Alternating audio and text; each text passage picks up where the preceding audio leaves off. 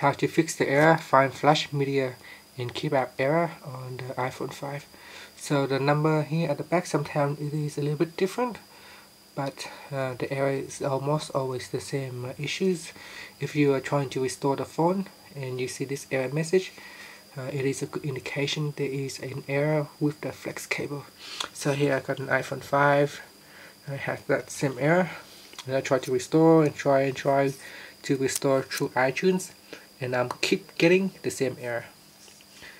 Sometimes the phone is stuck during a restore.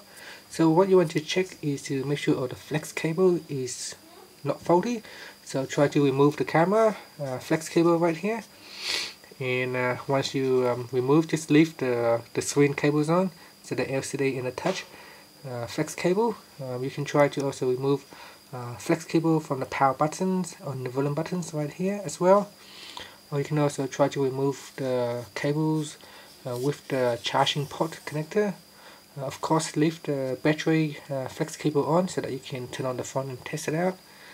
In my case, I've removed the screen and I removed the camera cables, and only leaving the two flex cable of the screen on. And once I put that one on, and I try to restore again, and this restore successfully went through.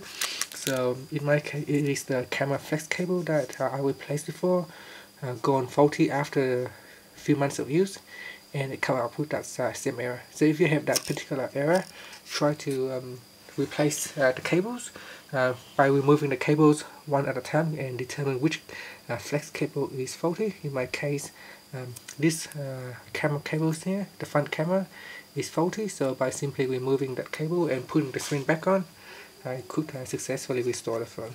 So give that a try and see how you go. Thank you for watching this video.